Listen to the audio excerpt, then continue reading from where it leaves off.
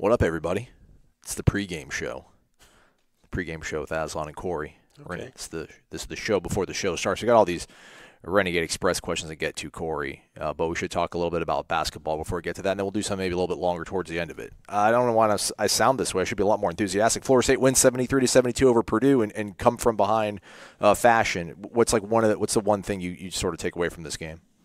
They stole it, I thought. Well, don't say that. No, they didn't. I don't mean that as a negative. I mean, sometimes it's fun to steal games. I thought Purdue probably, with the way they played the first 15 minutes of that second half, deserved to win that game. And then they made some really boneheaded mistakes. Their best player missed a couple free throws, kept turning it over. And give credit to Florida State. They locked it down when they had to. They played really well. And I will say one thing.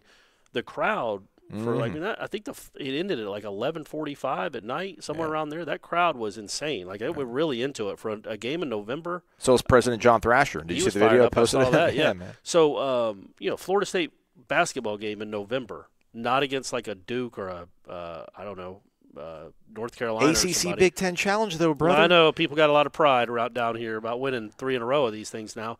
But so that was my takeaway is the final 4 minutes, Florida State played really well defensively, got a few breaks. One that they didn't get because I thought Purdue immediately turned it over on that one play, and they said that they didn't. Mm-hmm. And then they forced the jump ball right after that anyway. And then Trent Forrest does what he does, man. That's just at the end of games, he gets in the lane and he makes plays. Yeah, the kid's really good. What's better than good is great. Following now will be a great show. It's called Wake Up War Chant.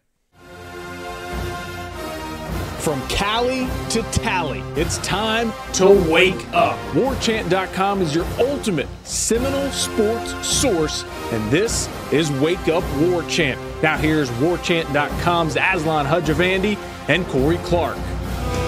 But my apologies are once again. Wake up! What up, everybody? Showtime.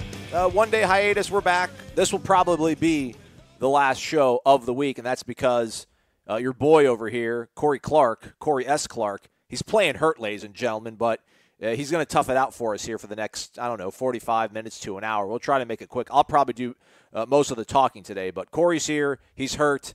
We appreciate it, Corey. You battling through this for us? I'm trying. I feel like we just lost a lot of listeners with you telling them beforehand that you're going to do most of the talking. Whatever, man. They just gotta... I know. It's a joke. It was a joke. You know people love you. And I love you more than anyone. I'm not going to say anything to that. So we're going to do everything today. We're going to do the phone calls, and we're going to do the Renegade Express. Just before we dive into that, we'll also have a recap of last night's Purdue-Florida State game. Don't want to talk about it right now. We're just going to focus on the football aspect of business here. What a roller coaster of emotions for me, Corey, logging on the War Chant for the last 36 hours. Ira Schofel just showing us why he is five-star Schofel, why he is the best guy on the beat, just cranking out all sorts of great content. He started off with his 3-2-1, sort of what Willie Taggart needs to do for the future. That kind of got me bummed out because there wasn't a lot of, hellfire and brimstone coming from Ira, but that's not his thing. He's pragmatic. He's sensible Schofel. And then he started speaking to George Henshaw. I haven't gotten to reading that part yet. From what I've heard, that's a very optimistic take on how things are. Things will be better. And then Ira just takes it to the top. He goes and speaks to John Thrasher, Florida State University president, and that's got me excited. That's kind of got the juices flowing because ultimately, I guess the crux of Ira's story, and we're not going to give it away, to the people who don't subscribe. You can join anytime you want, though, folks. Use the promo code WarChant30 over on WarChant.com and become part of the family. But the crux of it is basically John Thrasher is hinting strongly that he's already spoken to Willie, and they seem to be in agreement that there changes need to be made on that coaching staff, and Thrasher is going to provide the necessary support to get the best sort of people into those spots. That's a good thing to hear, but I don't know, for some reason, hearing it come from the president, he says, change is plural. There's got to be more than just like David Kelly getting moved to an in-house position and Alonzo Hampton following him. Like, there needs to be more than that, right, Corey? Or else what are we really changing? Well, I mean, you're hopefully improving your special teams, which is a big part of football. Right. That's a big deal. And I don't know exactly what kind of changes will be made. I can't put a finger on. I can't get a pulse. I can't get a feel for it. We talked about on headlines on Tuesday that, again, I brought up with you, there's nothing that says you have to have a full-time special teams coach, and maybe you figure out what your biggest weakness is on this football team, or what you think is your biggest weakness, and bring in somebody to coach that better. And then you can divvy up special teams however you want. Like Charles Kelly in 13 was linebackers / special teams, and they had incredible special teams in 2013. Heck, bring Charles Kelly back as a special teams guy. Whatever you got to do, you got to get better in that role. But I also think you can do it by maybe bringing in a cornerback, secondary coach. We mentioned Terrell Buckley. That's a guy that obviously bleeds garnet and gold. Has a daughter that I believe is on the golf team here. Obviously one of the best to ever play here, and he's good at what he does. He's the secondary coach of Mississippi State, and they've been really good defensively the last couple of years. So maybe just by osmosis, you bring in somebody like a Terrell Buckley, who has seen how Mississippi State has devised defenses, and they were really good defensively, right, this year, Mississippi State? Oh, yeah. They're passing. Yeah, and so even if he's not the defensive coordinator, obviously, but he can bring some ideas, which wouldn't be a bad thing, I don't think, for Harlan Barnett and those guys to get some ideas from a guy on a defense that played really well in 2018 and 2017. And again, that's just me spitballing, but that's the kind of thing you might be looking at. It's not just let's replace the special team, let's fire a special teams coach, let's move a receivers coach. Maybe you completely recalibrate your staff. That would be cool, but I wasn't expecting that after reading Ira's 3-2-1. It seemed you can't you're not going to get rid of you're not getting rid of a coordinator, but. I also think there's something where you could say where Willie Taggart could just say it's Walt Bell's offense, and that's that. Yes. And let him. If you believe in this guy, if you think he's one of the bright young minds in college football, and people thought that going into this past season, and he had the track record at least at Arkansas State. Now Maryland never did anything, but they were always on their 9th quarterback. If you think he's a bright offensive coordinator, loosen the reins and let him go. Let him do it. And see what he can do. Let him game plan, let him design, and let him call plays. But I don't know if Willie Taggart's going to take that big a step in his first true offseason. Well, that's the problem then. I mean, my concern is that I think the idea was floated out for Harlan to have a DB's sort of coach or a safeties coach to help him out in the secondary, and he didn't want that. He wanted to be the DC, and he wanted to control. And I don't mean control like in a bad way, but he wanted to be the guy that would preside over defensive backs. So, I mean, he said no the first time around. I mean, I guess maybe Willie forces his hand a little bit more this time around and says that, these changes have to be made. Harlan maybe is more receptive to it this time around, hopefully. But, yeah, again, offensively, if you're only going to really when you're trying to hire Harlan Barnett and he gives you that as one of the stipulations, I think you're like, okay, you can do that. But after the year they just had where they gave up 32 points a game and got completely obliterated in 3 of their last 4 games, maybe Harlan Barnett doesn't have a big podium to stand on right now. You know what I mean? Right. And it's Willie's program. And if Willie wants to make a change, Willie needs to make a change.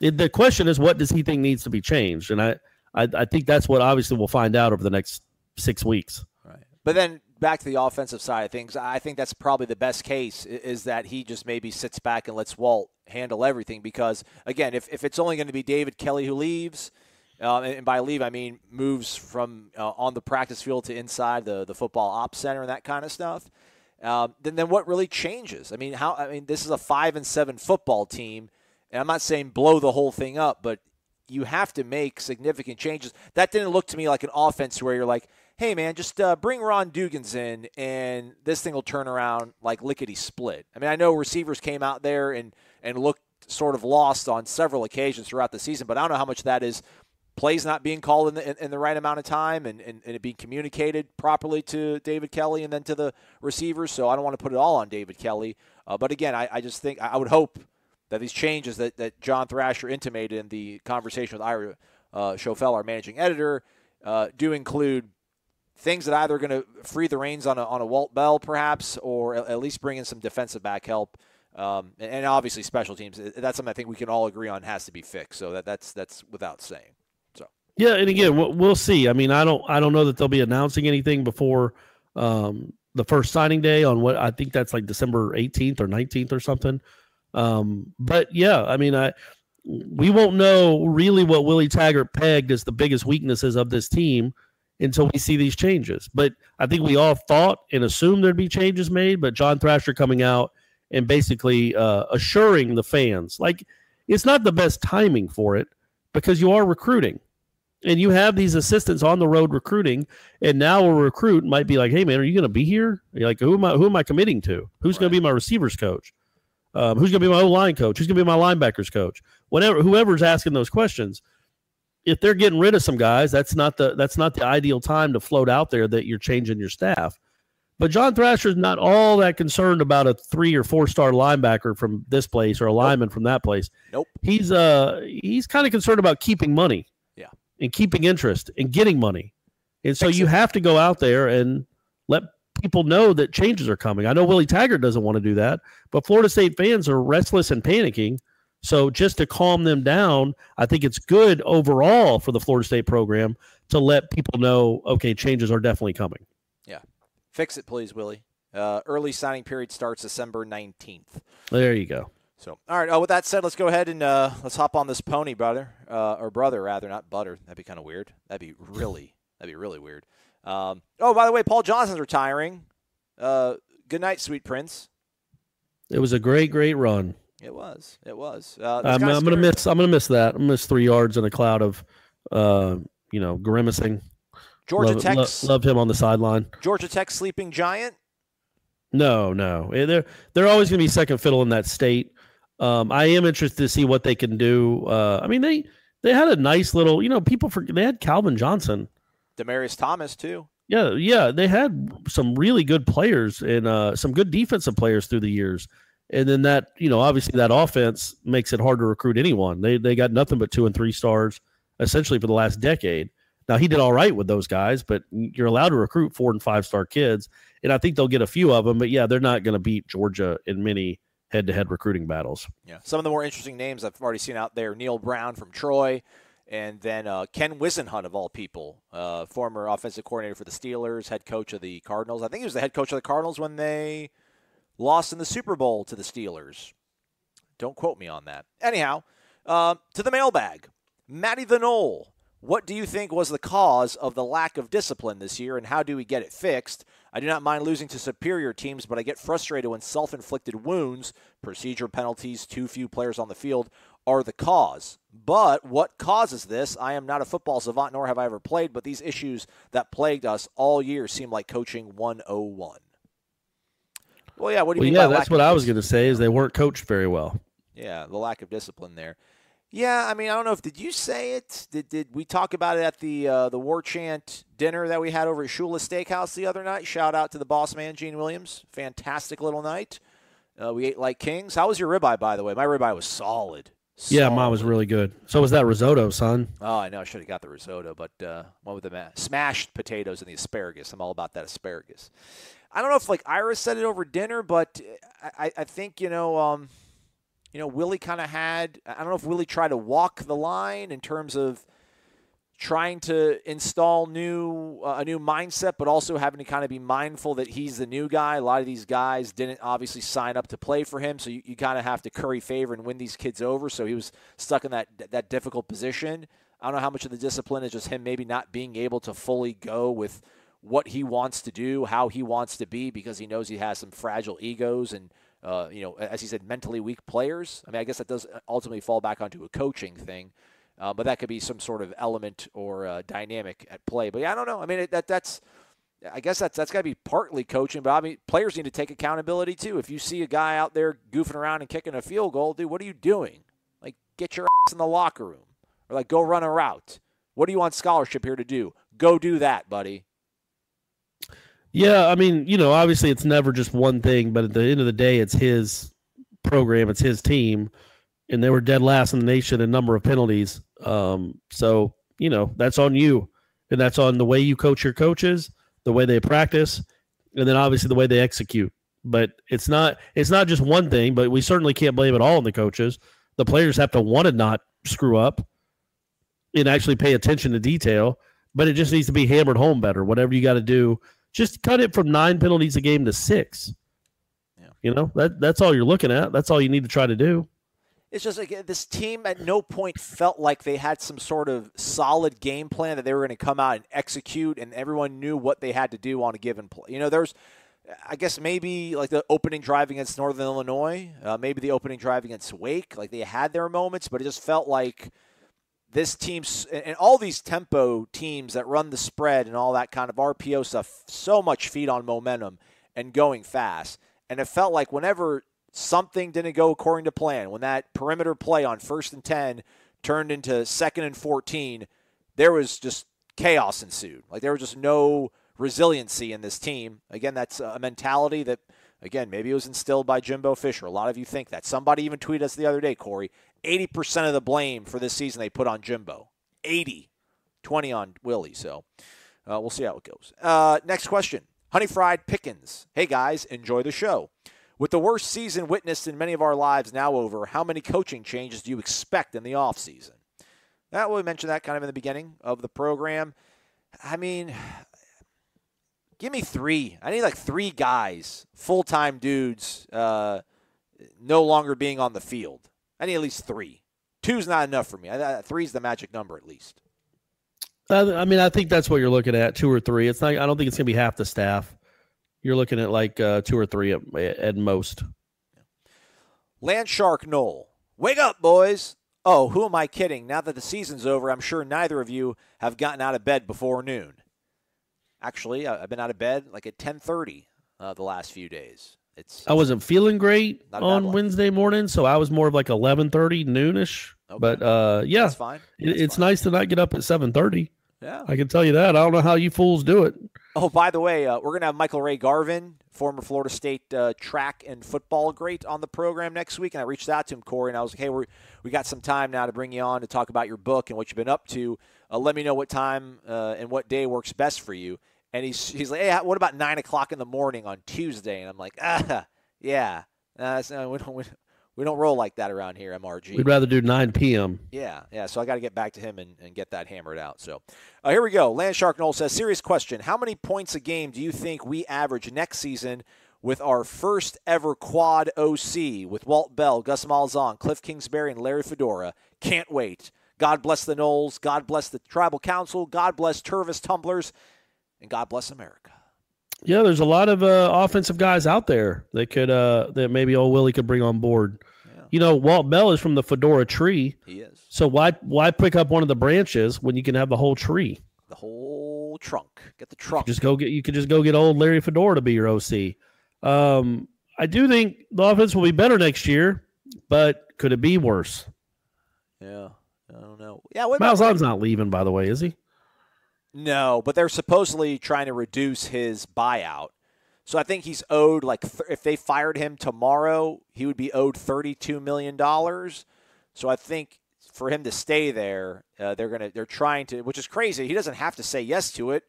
But apparently if he wants to stay there, he's going to have to take a reduced sort of guaranteed buyout if he were to get terminated. So we'll see how that goes. That'd be kind of crazy for once some sort of sanity returning to college athletics. I can't imagine. Why would he say, okay, we can reduce my buyout? Just to keep the job? Like, yeah. I mean, where else the money's the same no matter what, right?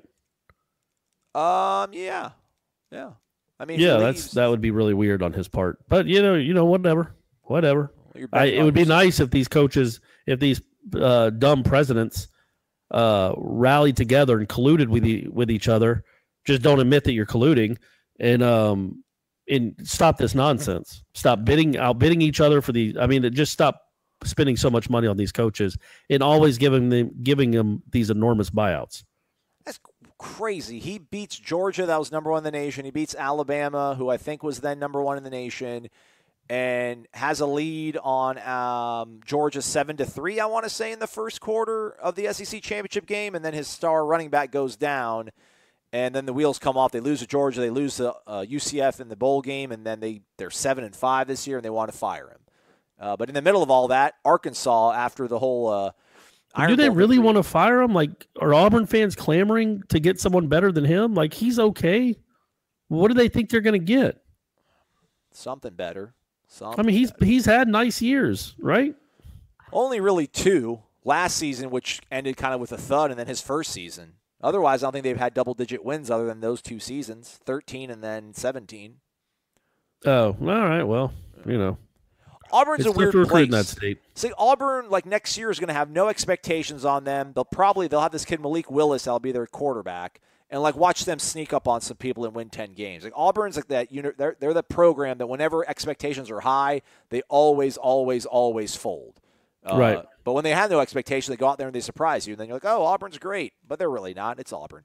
By the way, the God bless Tervis Tumblers thing, if that went over people's heads, which probably went over most of your heads, some guy in the tribal council after the Florida loss said that he was over it. He was no longer supporting Florida State.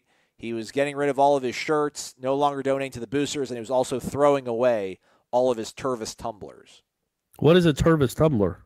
It's just like one of those, cups, like a Yeti cup, like a plastic. It's like I don't know. It keeps your drink a little bit colder, but it's like a clear plastic cup with like a lid. It's like an adult sippy cup. Is what it really is. Oh, all right. It's an adult sippy cup. All right, next question. Enol_2000. Yo, guys. Yo, freaking yo. Corey asked the other day, who are we more upset with, Jimbo or Willie? Personally, I'm more upset with Jimbo because he left an absolute mess. With Willie, I'd say it's more of a, quote, head-scratcher. I'm all for giving him more time, and I'm hoping he rights the ship, but it's definitely hard to stomach when you see a team look more confused and lost in Game 12 than they were in Game 1. That's what concerns me most. I seriously began to question if they spent the week practicing or going to the mall and playing video games, which, if that's what they did, that would explain what we saw this year, but I'm pretty sure they didn't. Corey's article was literally spot on to how I was feeling, so good on you, sir, for the write-up. Oh, there you go. Thank you. Does it make you feel better, Corey? It does, yeah. It does. And somebody on the message boards yesterday brought up, calling out fans and media that Jimbo was only made on Jameis and that Florida State was dumb for letting their Urban Meyer go. Number one, the comparison to Urban Meyer, which I pointed out in the thread, was bizarre. Urban Meyer's lost 9 games at Ohio State in 7 years. He's lost 9 games. And Jimbo's lost 10 in 11 months. Now, I'm not saying Jimbo's not a good coach. He is. He's not Urban Meyer or Nick Saban. He's somewhere in between, those guys and, I don't know, Les Miles. He's somewhere in between those guys. Right now, he's certainly got a better resume, and nobody could argue that they think Willie Taggart is a better coach than Jimbo Fisher right now. But 2 things. Number one, they didn't fire Jimbo. Jimbo left. He was coming back, and they were building that facility for him, and they were giving him money for assistant coaches. And the thing, again, and I'll reiterate it till the day I'm not talking here anymore on podcasts or writing stories, the fact that Jim only took 2 of those guys with him should anger every FSU fan. Because, gosh darn it, if they're not good enough for Texas A&M, then why were they good enough for Florida State? Right. Because that's where it went wrong. You had Bill Miller and Rick Trickett out there recruiting guys that don't belong at Florida State, quite frankly, or certainly haven't played up to that role yet. And they weren't coached well. They weren't developed. And now you're left with this. It's not all on Jimbo Fisher, man. I don't think Jimbo Fisher would have lost 6 games by 20 points if he'd have been the coach here this year, but he's not. He left. And he didn't leave a real good situation. So I get the anger on both sides, but it is, they didn't let Urban Meyer walk away. They let a pretty good coach walk away that had a one great season. But he's a pretty good coach, and he's certainly proven a lot more than the guy that's currently at Florida State. By the way, I just saw we people that don't know, we tape this sometimes not at 5 a.m. That Tim Brewster's leaving to go to North Carolina. No way, really? Leaving A&M to go to North Carolina. That's what it said. They're the North Carolina or the Texas A&M 247 site. He's headed to North Carolina to be the tight ends coach for Mac Brown. Yeah, can't hang, man. Brewster's a weird guy. I covered Brewster at Mississippi State. I wasn't a fan. I remember when Jimbo hired him, I'm like, really? We hired this guy? Well, and he was the recruiting coordinator, right? Yes. Yeah, I mean, you can't look at this roster and say that the recruiting coordinator for 15, 16, and 17 did a bang-up job. You just can't. So, anyway, good luck in North Carolina. At least they'll be an ACC fan again. I'm not going to relitigate this because I'm sure at some point in March. Oh, we don't. I was just bringing it up because it was on the message boards. Yeah, but I mean, I got to defend my guy's honor, but I won't today. National Thanks, champs. buddy. Well, 99. nothing I said was wrong. You don't disagree with anything I said. I said he's a good coach. That's what you think. And you know he's not Urban Meyer. So we're on the same page. I think he's a great coach. National champs 99. Yo, guys. You did that in all caps with 2 exclamation marks. All right. Not that I mark out to you guys or anything, but I couldn't help but take a screenshot of the great Corey Clark showing his press pass to FSU security live on ABC. Forgive me if this has been sent to you. There's a screenshot, Corey, of the telecast that has you showing what looks like your press pass to one of the sports information directors that was on the sideline. They have a smile on their face. On Saturday? Yeah. Yeah. Oh, that's funny. Yeah, because I didn't have the lanyard thing. Right. So she was just, it was, I think it was Krista, right? Correct. Yes. She was like, where's your pass? And I was just showing her that it was in my pocket because I had lost my lanyard. Nice. Florida Mom, FL Mom 777. Corey and Aslan. Hindsight's 2020. Given the way the season went, do you think it was better for Taggart to go buddy system coach or scorched earth? Thank you for your help getting through this offseason. Oh, we've just started, though. We've just started. And by the way, Corey, I'm still in denial. I'm still in denial that what happened. A friend of mine. Okay, well, that's good. You still haven't moved on to acceptance? Yeah, not at all. A friend of mine showed us this, very crudely created meme, very amateur, of this guy coming out of a sewer, and he had a Florida tattoo superimposed on him and said, Florida Gator fans reemerging after 5 years of silence. And I'm just like, I don't know what you're talking about. I don't know what you're talking about. Why would they come back out? I mean, why would they come back out? They lost 5 years in a row to us.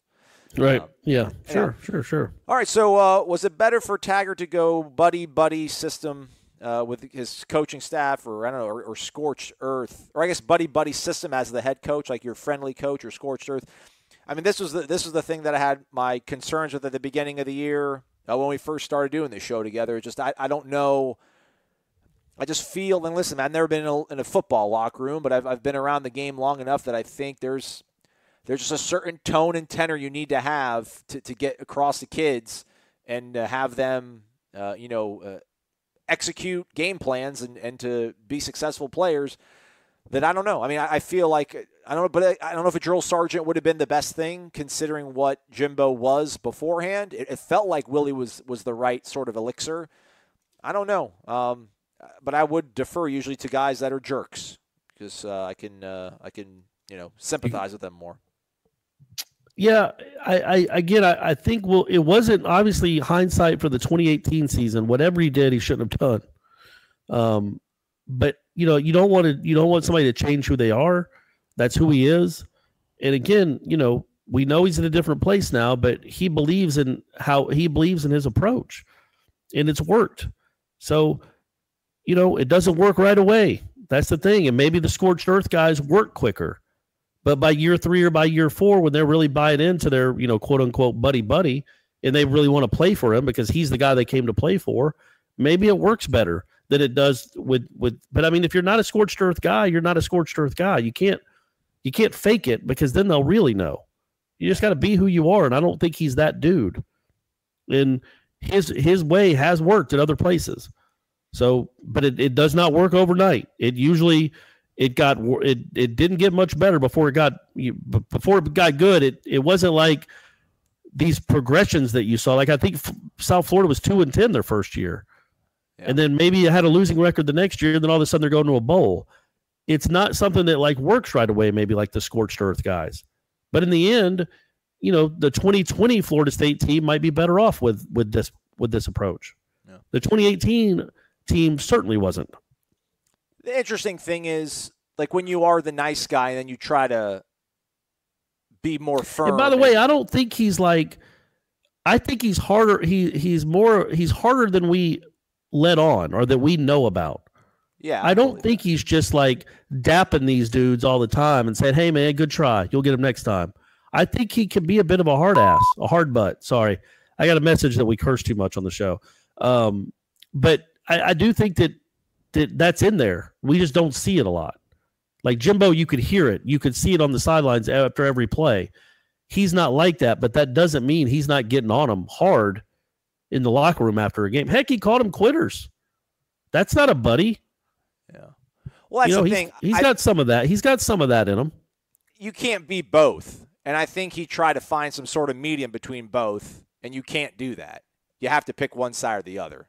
Yeah, that's, I guess, to what I was mentioning earlier about whatever we might have or not discussed at the company dinner. Again, yeah, I mean, he's been tough on these kids, but I think he's also trying to be really arm around them, like try to work. Let's work through this together. What's going on? What's on your mind? Let's figure this out, which is a good thing. But I think it's tough to jump between those two when your default setting is more of personable, kind, gentle human being. You can be the jerk like a Jimbo, and then when you actually do show a heart, it's like, oh, man, that's cool. Coach actually cares. Whereas Coach is being nice and thoughtful and kind and like, damn, Coach has called me a quitter. Coach is being a jerk today. Like, screw that. I don't want to hear that. I think it's easier. Well, it works the other way too, though, man. Like if you're a hard ass all the time, sorry, hard butt, and you're always riding them, well, you can tune that out pretty quickly too. Jimbo yelling for the 100th time in a day maybe doesn't have the same impact as Willie Taggart yelling for the first time. Right. That works too. Man, you just never going to let me get anything in here about Jimbo being a positive influence. Well, on no, this program. I mean, FSU, man, I lived 2013. I thank Jimbo for it. That was a great season to cover, and that was an awesome team to cover. I had a lot of good moments with Jimbo. But just say that we'll see. That whatever we can say, whatever we need to say about 2018 to qualify that whatever Willie didn't work. But I just don't think that that means that his approach won't work for 2020, and he's trying to build for 2020, 2019, and 2020. That's how programs are built. It's not just one season at a time, and then I'm going to change this, I'm going to change that, I'm going to change completely who I am because that didn't work. You either believe in what you're doing or you don't. And we'll see. But, obviously there's no reason to believe that this is going to work through one season. But maybe in 2020, when we're getting ready to go to the Fiesta Bowl, we'll be singing the praises of old buddy Willie Taggart. FSU EC 29, what is y'all's opinion on why James Blackman was redshirted? Is DeAndre gone after the season? It seems that the fan base is excited to see a change at the quarterback position. Great show. Keep up the good work. Thank you. I appreciate that. Yeah, this one, I don't know. I'll never quite understand what they did with him. Never. And the worst thing is the theories that have been floated out, like there's some sort of agreement that Willie had with DeAndre, like, I'll give you this. I mean, if that happened, that's the worst thing that ever happened at this university in the football program for the last 40 years then. If we're brokering deals with career 53% completion percentage quarterbacks coming off knee injuries that ditch their team on senior day.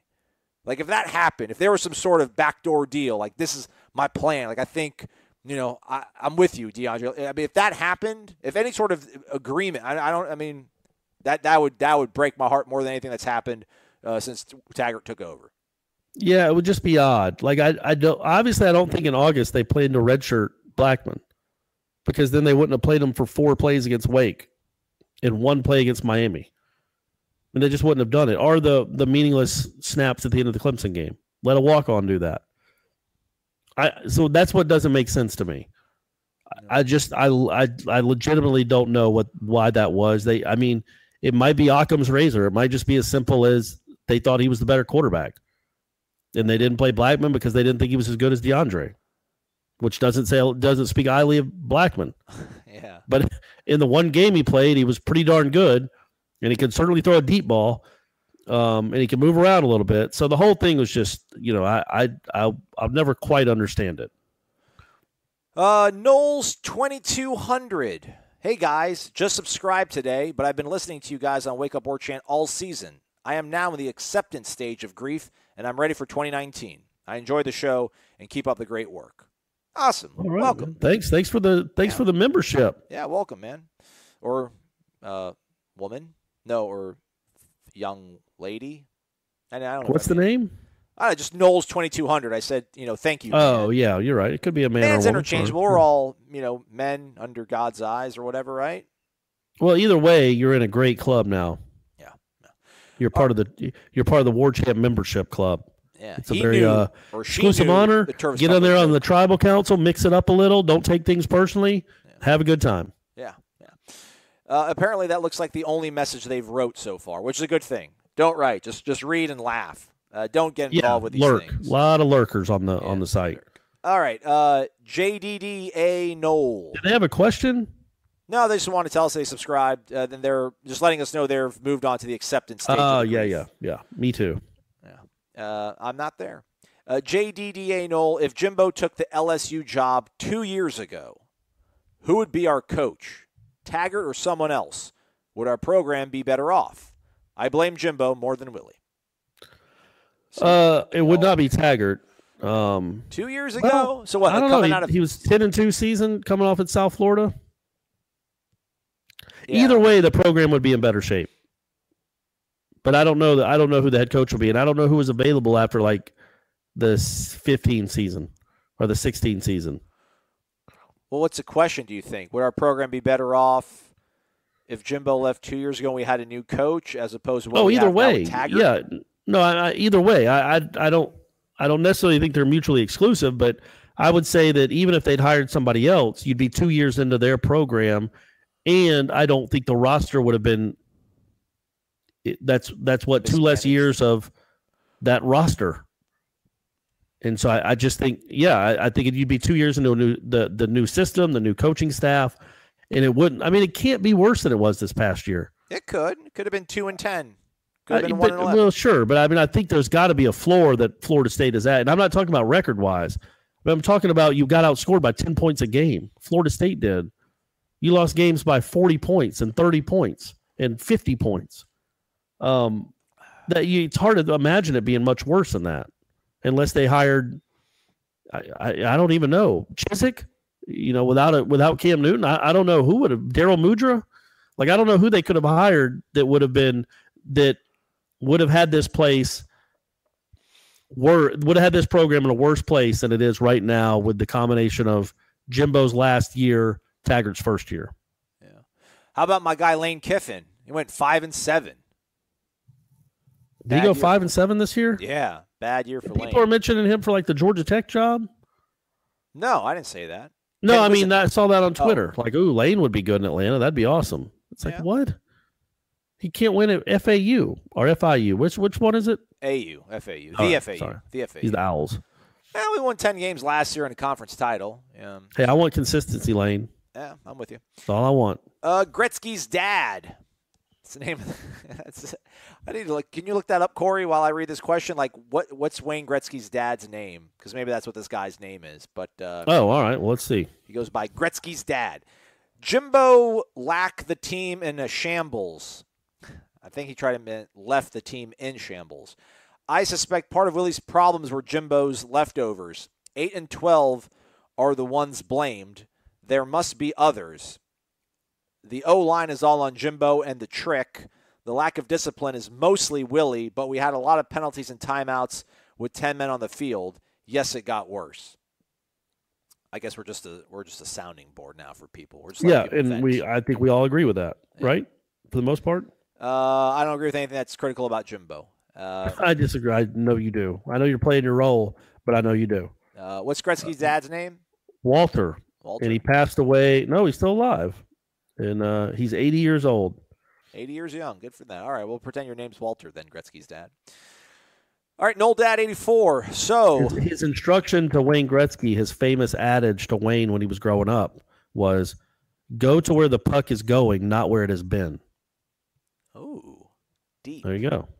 Good way to live life, really. Deep, yeah. Noel Dad 84. So no more FSU football games for the year. I know it sucks. Any other games you guys are looking forward to this year? Yeah, I think SEC Championship game will be good. I'll be up there covering that.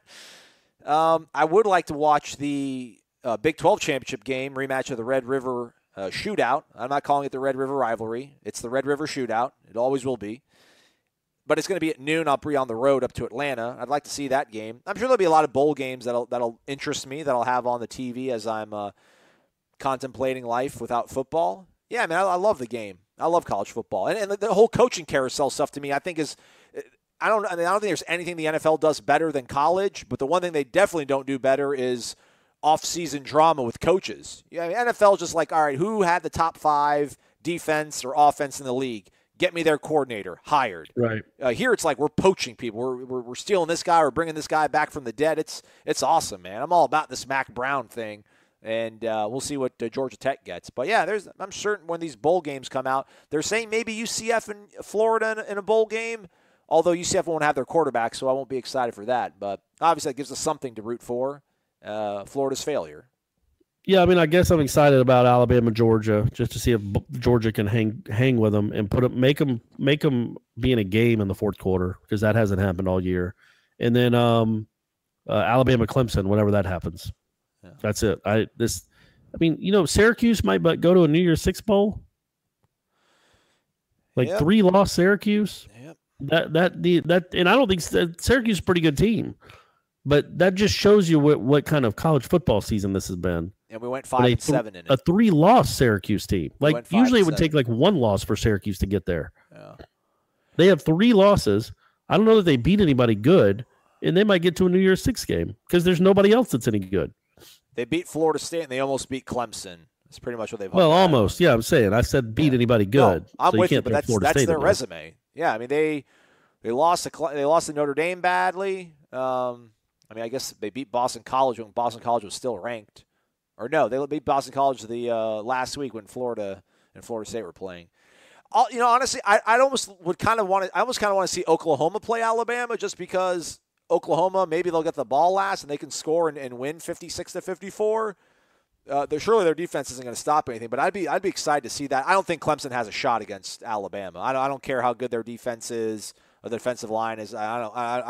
Trevor Lawrence, I think, will get punked. You give Saban a month to figure these things out. It ain't happening, man.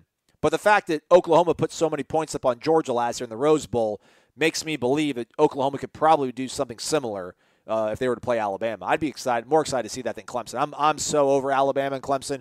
I was over that matchup after the first quarter in the Sugar Bowl last year.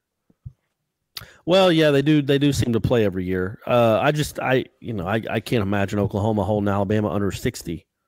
And can you imagine the Nick Saban team giving up 60 points? I mean, I know that kid's he's a dynamic quarterback, but I just don't see it happening. Lincoln Riley, man. He's the next best thing. All right, JMW11X. Basketball, question mark? Maybe a quick preview of the rest of the season to come. I'm sure you will be busy with football topics. Thanks. You two are both awesome. Thank you, man. He's from Smyrna. No duh. He's from Smyrna, Georgia. There we go. Good old Smyrna. Yeah. I believe that's where Julia Roberts is from. Ooh, all right. And Eric Roberts, her brother, that they don't talk anymore. Best of the best. One of the most underrated martial arts movies in history. He was in it. What is? Best of the best. Oh, I didn't hear you say that. Oh, okay. All right, good. You had a quick preview for the rest of the season?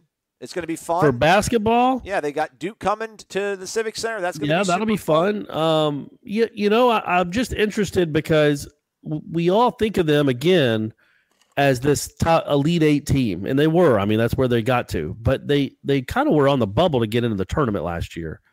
So it's not like they're used to winning a ton of games on the road. None of these guys have been very good on the road, and that's more than anything what I want to see. We know they can play pretty well at home. And they played really well at home in conference the last really 3 years. But to make the tournament and to get a high seed in the tournament, you got to figure out a way to win games on the road. And the ACC is so hard, man. Pittsburgh's gotten better. They're all good. Louisville's gotten better. Louisville's not even ranked, and they beat Michigan State, who was 9th. You know, they're just – these are hard teams to play and hard teams to beat. So I'll just be interested in, like, who takes that next step. Like, we know Forrest and Mann. We know what they are. Cabangeli certainly seems to be a guy that can be something pretty special. But who's the other guy? Walker, and then also Walker, I don't know, Vassell, and then also when are they getting Kofor back? Those are the big questions. Yeah. I mean, would you agree that every team in the ACC is better than they were last year? I mean, you could say that, I guess. It certainly looks like it.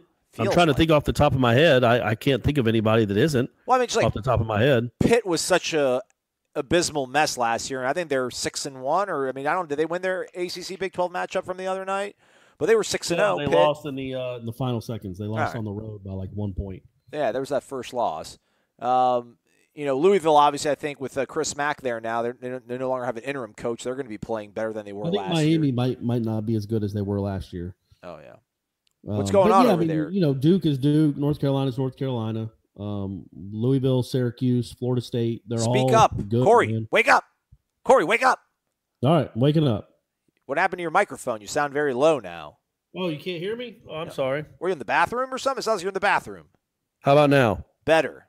Okay, sorry. No, I think my thumb accidentally hit the volume button. Stay locked in. Here we go. Next Sorry, question. man. Sorry. Doak FSU 1. What's up, guys? Do you consider the university's next most important hire the athletic director position?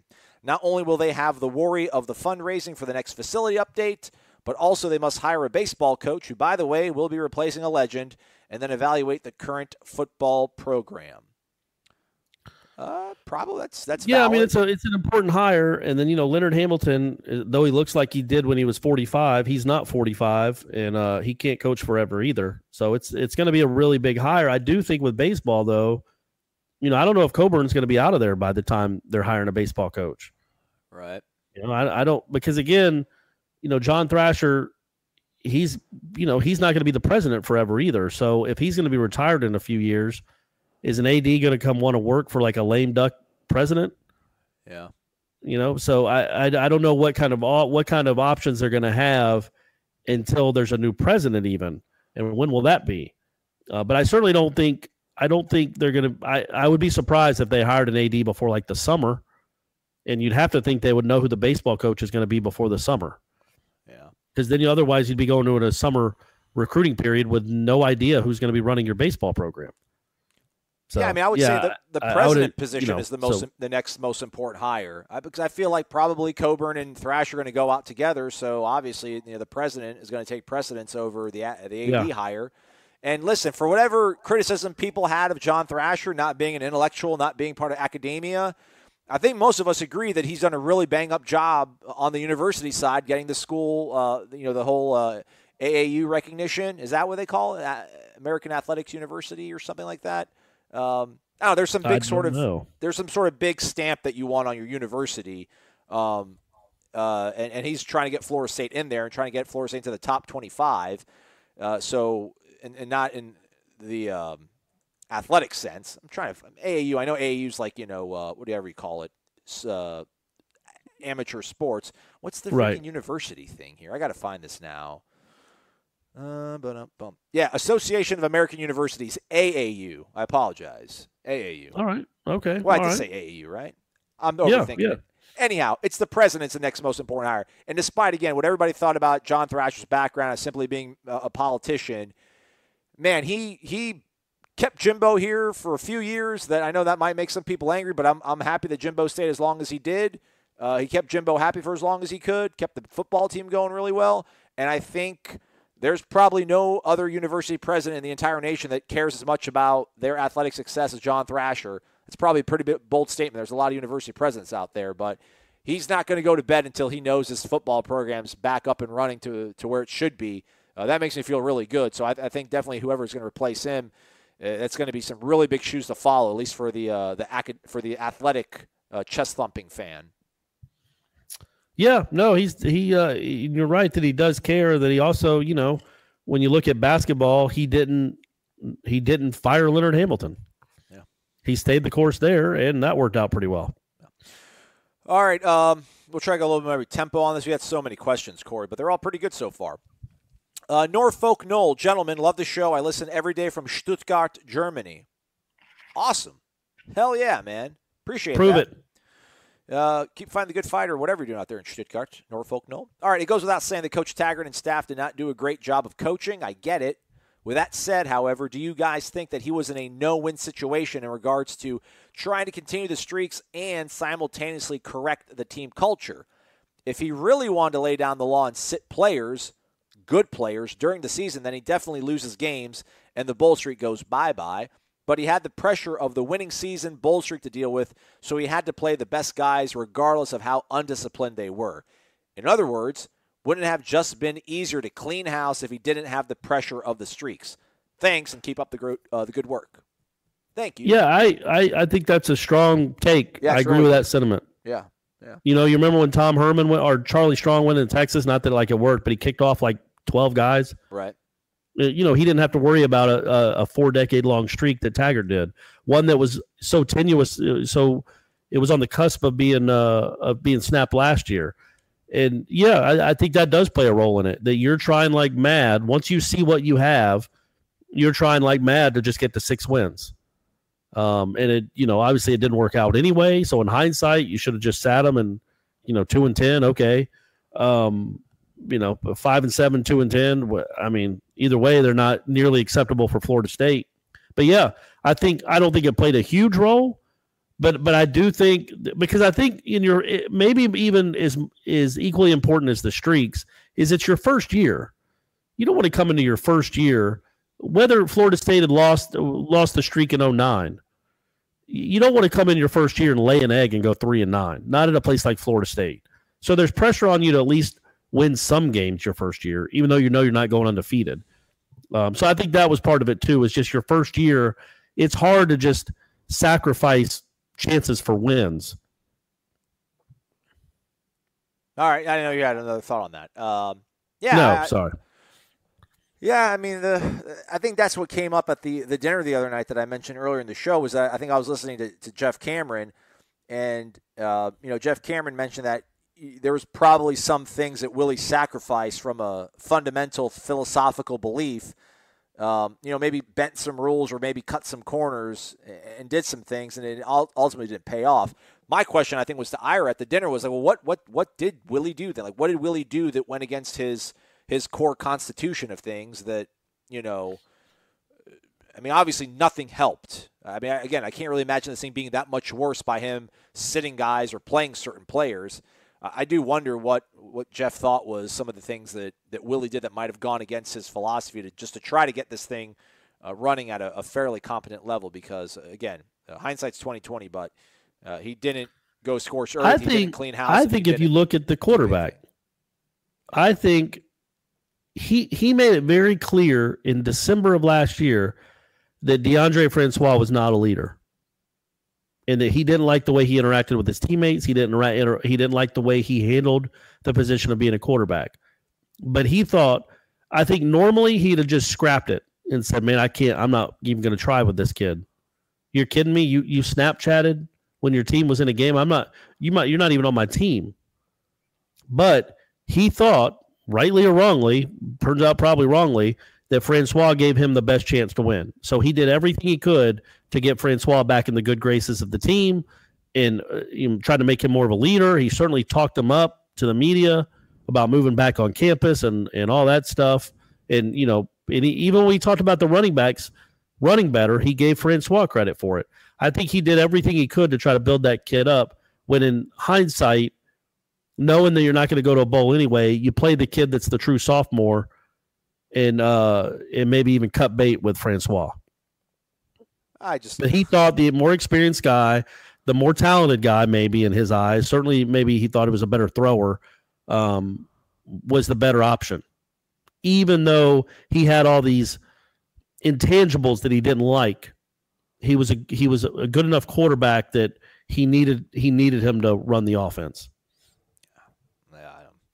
I mean, it obviously wasn't true, but to me, that's really kind of got to be the only explanation. Because he didn't know Francois anything. When his guy didn't recruit him, not a guy you'd want on your team. I mean, I can't imagine if he found out that the backup cornerback was Snapchatting during a game and having, whatever it was, 2 off-the-field issues. I'm not assessing blame on those off-the-field issues, but Francois' name was in the news twice. That he would put up with something like that. But I think that maybe the first year, new offense, experienced guy, can run a little bit, although he couldn't, it turned out. He's our best option. Yeah, no. No, let's just move on. Northern Knoll 84. Wake up!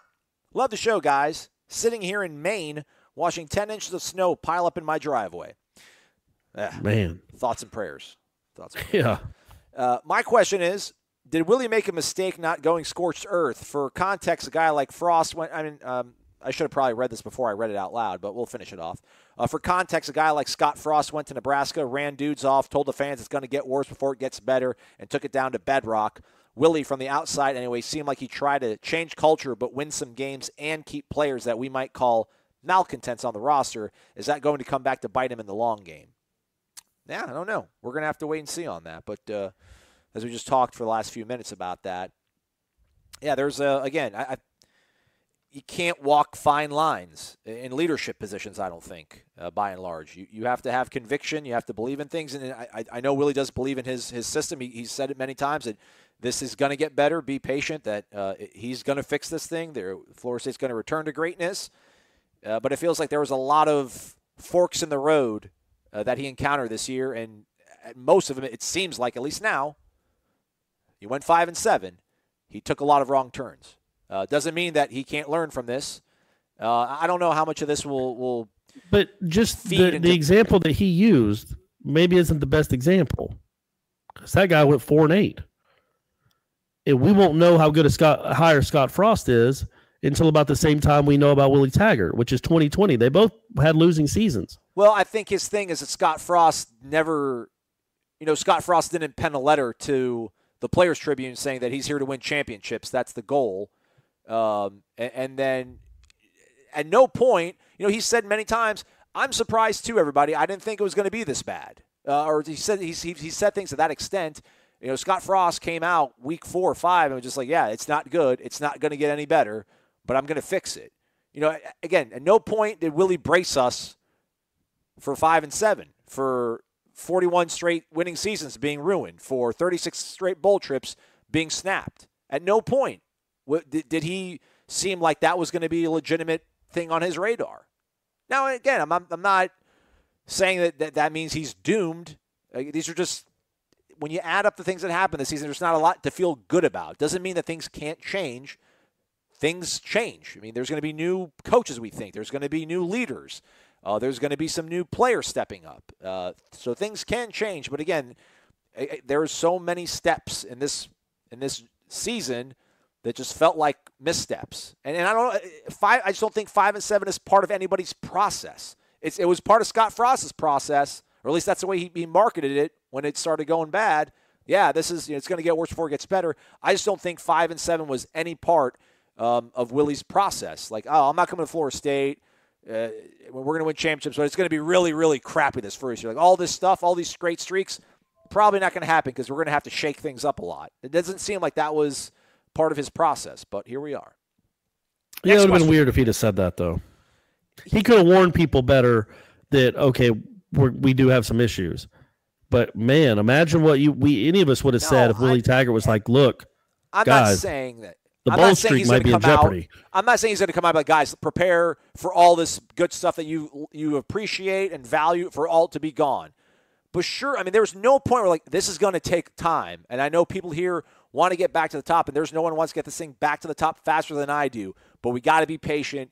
It's going to be painful at times, so we're going to get this thing fixed. There's things you can say. No, he definitely should have done that and could have done that. He didn't do that at all. He talked about this team as if he thought it was going to win 10 or 11 games. Yeah. Again, I asked him in spring. This was a team that 2017 was preseason ranked number 3 in the nation. They finished the season 7-6.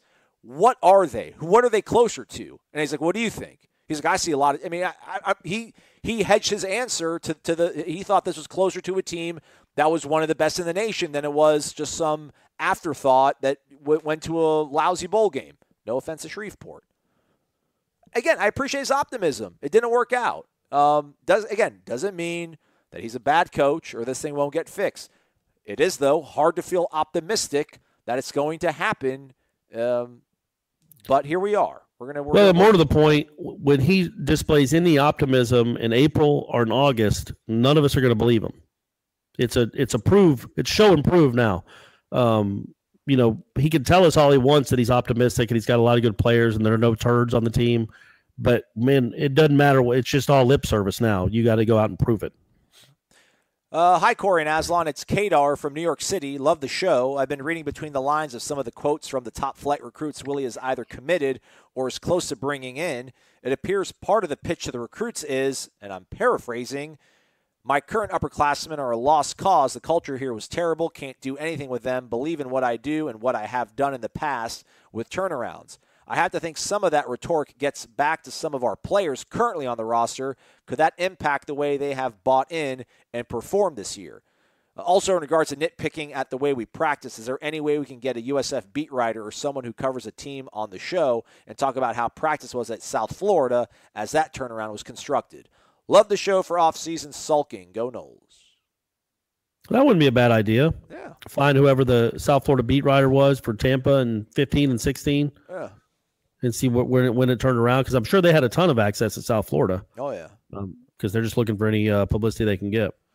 That's the thing about when the fine line you have to walk when you're talking to your fans before a season, and part of you maybe Willie was more realistic than we know, but he doesn't want to tell his team that. Like, guys, it's gonna be a long time. Be patient. We got some work to do. We got some serious holes that we got to fill, because then you're calling kids that you're coaching serious holes, and you don't want to do that. You want to, he was trying to build them up. It did not work. But, I don't know that. I mean, that just goes on in recruiting, right? Like, half of recruiting is just telling the recruit what he wants to hear. Like, yeah, you can come in and play right away. Sure. Sure you can. And because they're all going to believe it, because they all think they're great.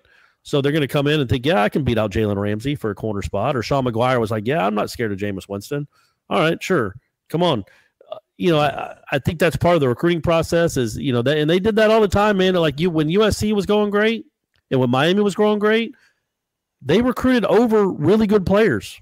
Like guys that were juniors got passed up by guys that were freshmen because they were incredible, like Ray Lewis and people like that. Or at USC, name someone. If they were a badass as a sophomore, freshman or sophomore, they would play over the upperclassmen. And yeah, I think that's part of the selling process. And if it bothers the seniors on the team, well, all right, get better. That's one thing that Willie has been really transparent about, though. He said it, my job is to find players that are going to take your job. So yeah. I don't think there's going to be any sort of collateral damage for what Willie's selling on the recruiting trail. It's going to get back to players, and they're going to give up on him or not give full effort. And you want to do stuff to breed competition too, quite honestly. And if that helps breed competition, have at it, man. If it makes the senior defensive tackle try harder because there's somebody that's going to try to take his job, good.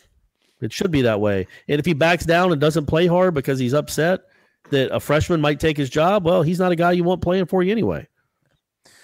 Maxwell Gibbs, Nook if you buck, gents. Not going to sugarcoat this one, but Willie sucked as a coach during his first season. I didn't see one bit of improvement from Game 1 to Game 12. There's nothing to be excited about going into 2019 except for touchdown Terry. What does Willie need to do to instill more discipline in this program? It's pretty embarrassing to have Chauncey Gardner-Johnson call you out. Yeah, man, well, that's what we're going to try to figure out in the next, 7-8 months, Maxwell.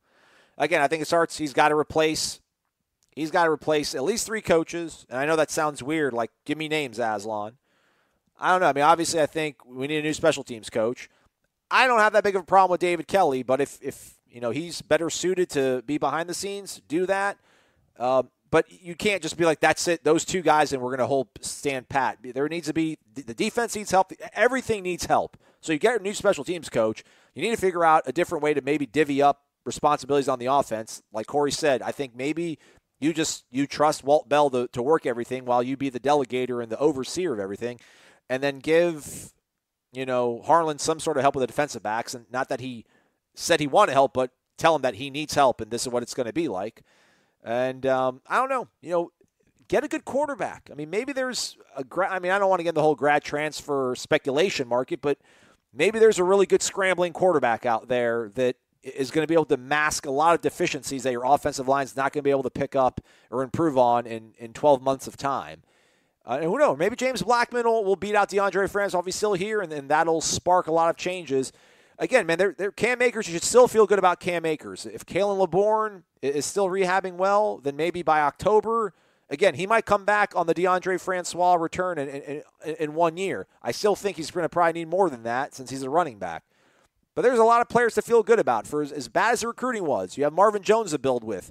You have Stanford Samuels, who I know looked really rough in the Florida game, but I think he's got to be a good player for you. I mean, he has the measurables. It seems like he's got the desire. He just needs to be reined in a little bit more. There's good players on this team still. It's not a 5-7 roster. But yeah, you need to change the coaches, and there's guys that believe in. But I think the quarterback position, if that can get an instant improvement, everything gets lifted up. Agreed. Well said. FSU guy, 1989. God, Corey. Oh, you're so cocky. It's like I could just see I see Brady coming to you after he goes like golden sombrero over 4. Like, Dad, did I take some good hacks? Yep, you took some really good hacks, son. Good job. FSU guy, 1989. Well, now what? I'll tell you. Next season, we're going to have some JUCO guys and true freshmen as the best O-line in the country.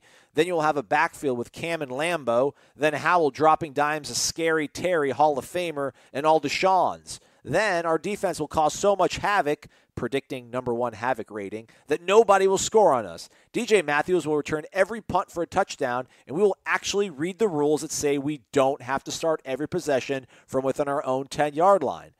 All that being said, I really do think that Willie can turn it around and make this place nationally relevant again, but honestly, what can truly be done between now and the start of next season that can make you truly feel that FSU is a good team and not just a better team? I kind of answered that previously. Corey, how about you? What can truly be done? Yeah. Are you still pondering? Is that okay? More than anything, it's to me, it's the Florida State's always going to be penalized a lot. You can't look like you're disorganized. Not look like you're disorganized. You can't be disorganized. And you have to be able to take away what teams do well. Try to anyway. Let's see some adjustments made in game that win you football games. That's kind of what I want to see. I think this roster will be good enough in a year or two where he's winning 8 or 9 games. But at Florida State, 8 or 9 games isn't enough. It seems great right now, but it certainly beats 5 wins. But it's not enough. You need to compete for championships. And if you're this sloppy and this undisciplined and make this many foolish pre-snap, dumb mistakes, you're not going to beat good teams.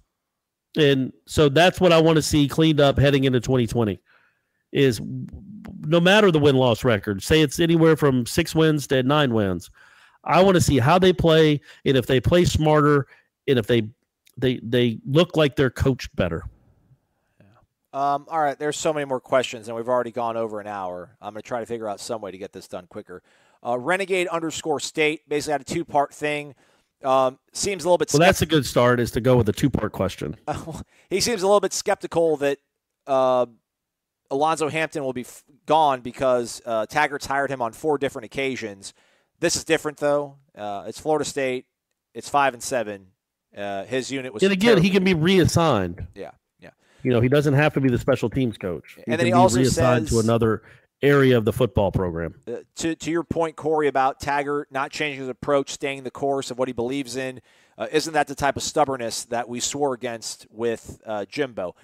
To answer for you, I think it's obviously different when Jimbo was here for 10, 11 years and he refuses to change, whereas Willie's here year 1. You don't want to see him make radical, all right, we're going to go wishbone offense now. You want him to have things that he believes in that are going to work and stick with them, tweak some things, but it's different, any sort of perceived stubbornness with Willie as opposed to what Jimbo had, right? There you go. Said well. Jason_Allygood. Jimbo's personal life, a foreshadowing of the team to come, if you ask me. I remember the moment I heard the news about his personal life issues with his wife. My instant thought was, there goes our team. That combined with his son's condition, and you only have so much to give at that point. Can't change that, but last year's debacle was far more than lack of facilities. He needed a change of scenery to get a new start, and we were the unfortunate recipients. All right, that's one. I don't disagree. I think a change of scenery was good for him, quite honestly. I think he was not happy here for a variety of reasons. He did have other things on his mind that weren't just football, which, I mean, life happens. And when you're a public figure, it can be pretty gross and nasty and public, quite frankly. And, Tallahassee's a small town and rumors travel, and it can be not a great place to I don't want to say it's not a great place to live, but small towns in general can be rough when you have that kind of off the field personal issues going on. And yeah, I think it was, I really am interested to see what this reset does for him. Like if it really, because he just wasn't into it last year, man. He just was not. Just 16 too, just wasn't the same guy. I mean, it wasn't the same guy that I'd been talking to in 12 and 13. He was so much more defensive, even after losses, and it just wasn't the same guy. And I hope the reset, because he didn't seem like his job. And I know he is who he is, and he's wired a certain way. But he also seemed to have fun a lot of time. Well, not a lot of the time, but he'd smile occasionally, and I think down deep, he really loved what he did. I never got that impression the last 2 years. So I hope at A&M he was able to reset and recalibrate and is now at least enjoying his job again. Because I'm telling you, being around him and talking to all the people that were around him, he was not a joy to be around those last few years, and he certainly didn't seem to enjoy what he did and enjoy where he was. So maybe this place is just better for him. AS Dylan 89. Wake up! Shane from West Virginia here, fellas. Do you believe that Blackman transferring is more likely than Francois? No. Maybe Blackman wanted to preserve a year so he could have 2 years left somewhere else. That would leave Francois and Howell. Francois would likely start the year and then eventually be unseated by Howell later in the season, where he cements his status as the signal caller for the next 3+ years. And I don't think James Blackman. Yeah, no, I don't. I mean, I see the rationale there, but no, I don't think I would be surprised by that. Yeah. CPA Noel 11, Aslan, since this is the post-mortem Renegade Express, can you play Post-Mortem by Slayer, or could you play November Rain by Guns N' Roses at this point? You've talked about it before. You guys rock. Keep up the great work. Your wish. GNR? Maybe a little GNR? Your wishes are my demand. Oh. Yeah. Yeah. Ready to rock, Corey Clark? If I had my throat, I'd scream, wake up. All right, there we go. There's some Post-Mortem for you from Slayer. I was always a Blood Rain or something. I don't know. Actually, I don't know any other Slayer songs. Rain and Blood. That's what I was thinking about. I was always that guy. Well, all right, good. Let me get back to the thread. I think we're almost done, Corey. No, we're not. 4 more questions. Noel Tender. Ooh, that's a very clever name. Do you think he went with Noel Tender as in like goaltender or like a bartender? I think goaltender. Goaltender.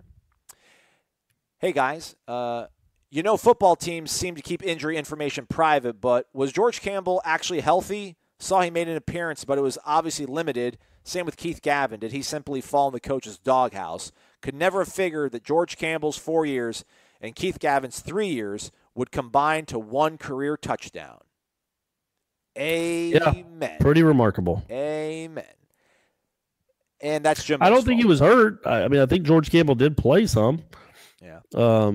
What a bizarre moment that was when he got all those reps against Notre Dame. Yeah. And then I think Gavin just fell out of favor, and they were done playing him for the most part.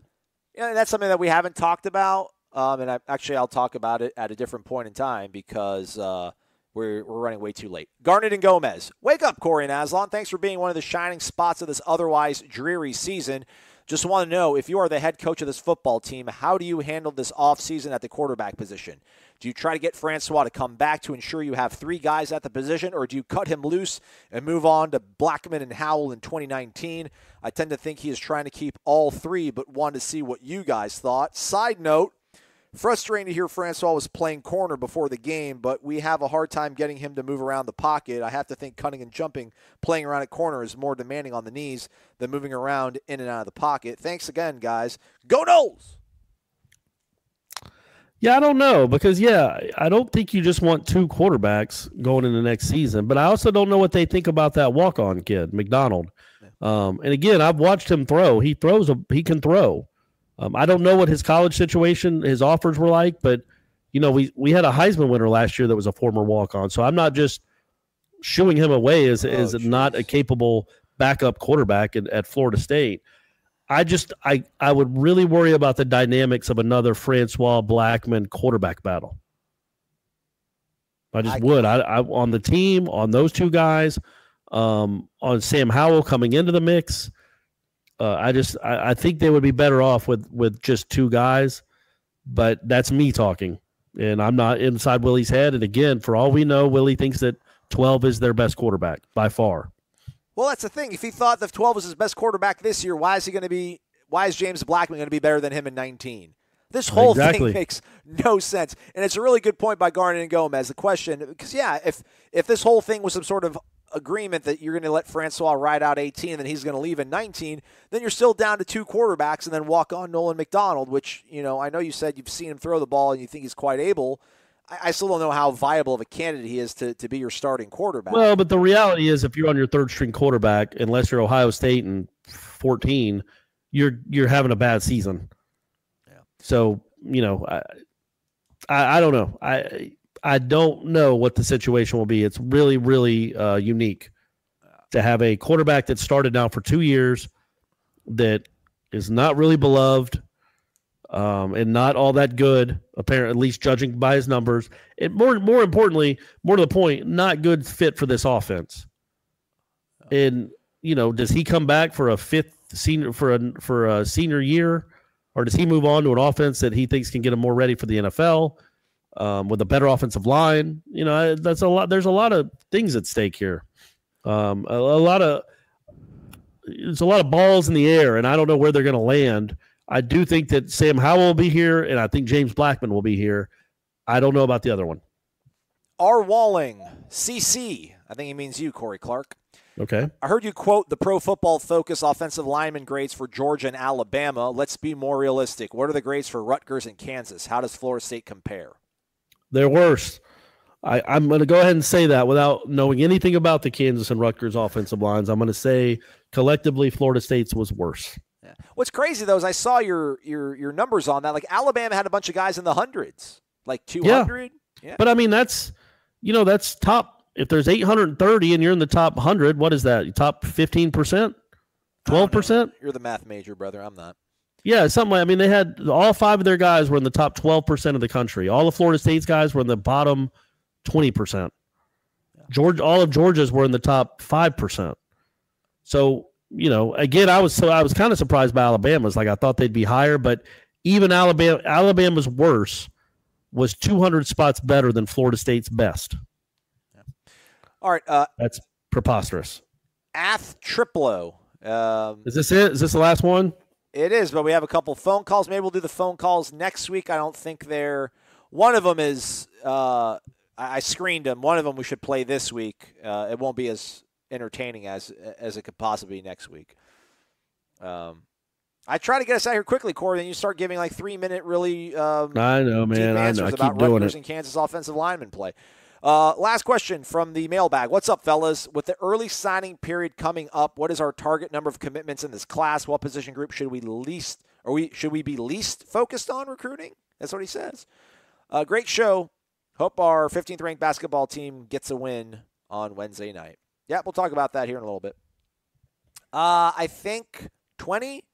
You can sign up to 25. I think Michael Langston has talked about 20 to 22. I think he said earlier in the year. I haven't seen the most recent number for them. I mean, offensive line and linebackers, right? Can't have. I thought he said the least worry. Oh, yeah. All right. Well, then wide receiver. Yeah, right. Receiver. No, yeah, I think so. Yeah, you got all those guys. Tight end, something like that. Yeah. Oh, all right. Okay, let's go to the phone line and let's go out on a high note, kind of, before because Corey's got a sore throat, so we won't let Corey give us deep introspective thoughts on life. We'll play this one here. It made me chuckle a little bit, and we'll go from there. Hey, this is Sevi from Nashville, originally from Plant City, Florida, the winter strawberry capital of the world, hometown of Major League Baseball legend, the lefty, Kenny Rogers. Just wanted to say real quick, Florida ain't even thinking about planting that flag at midfield if Jimbo's nephew were still patrolling our sideline. You ain't lying. That's a very good point. There would have been blows, son. They'd still be fighting in midfield. You ain't lying, Sevi. All right, man. We got a couple more phone calls. We'll get to them next week. We're going to take Friday off. We'll let Corey get healthy, and I'll just be lazy. Oh, but I'm getting ahead of myself. We're going to step aside. We're going to come back, and we're going to do the basketball game wrap right after this. Wake Up War Chant. You're listening to Wake Up War Chant, all Knowles, every day. Now back to Corey and Aslan. Nothing lasts forever, even though November rain. All right, welcome back. Let's get back to this basketball thing here, Corey. Again, Florida State wins 73-72 over Purdue. Purdue is what, 19th in the nation? Mm-hmm. Put that in your pipe and smoke it, Boilermakers. It's a 60-minute game. Florida State, of the 60 minutes, how many of them did they get outplayed to steal this from Purdue? I felt like, they 40 minutes. Sorry, 60 minutes. I'm still in football mode. I know. That's why I saved you. Thank you. And Florida State played really well in the first half. They did. So they were kind of a little unlucky just to be only up 12. But what you didn't like, and this won't be all negative Florida State, obviously, they won the game and beat a good team. Yeah, come on, man. The first 8 to 10 minutes of that second half, I thought they kind of imploded a little bit. They were giving up because they kept giving up threes on one end. Some of them were crazy shots. The kid was like Larry Bird. Yeah. I say that obviously because he's a white guy. Obviously. And then on the other end, a lot of charges, a lot of bad shots, a lot of long shots. They just didn't play well really at all in the second half offensively, but it didn't matter. They made plays when they absolutely had to. MJ Walker made some shots after not scoring in the first half. He scored 13. And, they looked – what was interesting about it to me was for the first 10 or 12 minutes of that half, really the first 14 minutes of the half, they looked like the inexperienced team. Like they were kind of frantic and frazzled a little bit. And then this final 5 or 6 minutes, I just thought defensively they didn't give them any good looks. They created a lot of turnovers, still struggled on offense a little bit, but were really good defensively. And that's why they won the game. Raekwon Gray. I don't know, for some reason, he kind of stood out to me. It was crazy to see him play clutch minutes, I guess you could say. I mean, it was like Anthony Polite in Orlando at the Advocare Invitational, but as, Leonard Hamilton said in his postgame, he's still trying to find out his rotation, the guys that he wants to put out there, and he had a bunch of foul trouble. He had to kind of leave him out there. Well, that's the issue when you don't have Kofor, and that's a big deal. I know people like this team, the way it's structured. They play hard. I don't think it comes down to the final few minutes if Phil Kofor's on this team right now. I think they'd have beaten Purdue, obviously by more than 1 point. It's just Raekwon Gray, I think, has a chance to be a really nice player. He's not Phil Kofor yet. He's not as good defensively. He's not as good offensively. He's not as good a rebounder. And what happens if Kabengele gets in foul trouble, you're in trouble, because Kumaji, especially against a team like that, can really struggle to do anything for you defensively. Because they spread you out, and he's just kind of obsolete out there. But, he did it a couple free throws during that run. I think it might have even been a 1-and-1. He hit both free throws to cut the lead to 6 to start that run, the 9-0 run that lasted 4 minutes. But moving forward, them winning these games without Phil Kofor says a lot about what Leonard's built here, because he's playing 10 or 11 guys, and they won a game where P.J. Savoy was 2 of 11 from 3. Yeah. He's got to stop this whole falling down on his three-pointers thing. Well, he gets the call sometimes. So he's been he got a 4-point play in the first half. Yeah. So, he's been awarded for it too much. But he's not going to shoot 2 of 11 every game, and a lot of those were just open looks that he just missed. He's got to knock those down. That's what he's on the team for. But I thought they did a really good job with the Edwards kid. They made him work. And then he kind of bricked a couple free throws late. Yeah. He's a 92% free throw airballed shooter. One from the floor. He airballed a couple threes. Yeah. He was really frustrated. And Florida State can do that to you. If the kid doesn't go off, the kid for them hit 4 straight threes to start the half. They were 7 of 8 from 3 overall to start the first half. They went from down 16 at one point late in the first half to up 8. Yeah. And usually when that happens, that's a wrap. The momentum's gone. The energy's sucked out of the place. They have all the momentum. You don't. But Florida State found a way. So good for them, man. That's a really good win, and in March it might be a really, really big win for them. Picture it. Gold helmets, gold pants, turquoise jerseys. Oh, yeah, I'd like that more than the black stuff they do. I'm being serious. Yeah, it's a good look. I like it. I think it'd be really I like sharp. the turquoise. Yeah. For all we know, next year the football players will just change the colors to turquoise and garnet. Turquoise and gold. Turquoise and gold would be all right. If they have as much control of the program as we're led to believe, they might just say, you know what? It's not garnet and gold anymore. It's turquoise and gold. And to my point earlier, just seeing like John Thrasher get that psyched about a basketball game in November At 11:30 at night. just leads you to believe that this football team doesn't get cranking. He's gonna. He's vested. He is, man. He is vested and invested in this program. He will not sit idly by for 3 or 4 years if FSU puttering around the landscape of is college just athletics. mired in mediocrity. Yeah. I know I lied and said we're going to go on that funny little phone call that we had. Do you want to share anything with the folks? I know you're sick. Folks, he's battling some bad sinus, throat congestion. Just a throat thing that's really bothersome. The Yeah, old you're uvula, talking. little swollen uvula. Oh, that's the worst. Really bums me out right That's now. a little hangy ball thing in the back of your throat, kids. It's awful. So that's not fun. But I'm doing my best, gang. I'm doing my best because they don't make it much tougher than this guy. This is going to be your first December in 10 years without a football team to cover. And whether it's prep team making it to the No, state before championship. that, it's like because back when I was doing preps, that would last until the middle of December. Yeah. So, this will be my first December ever as a journalist not covering a team or covering football games. How should we turn the page to what's going to be a long December? Is there reason to believe maybe this year will be better than the last? I think so, buddy. I think, this year was not better than the last. Clearly. I think next year will be better than the last. Okay. There you go. He's Corey. I'm Aslan. Thanks for listening, folks.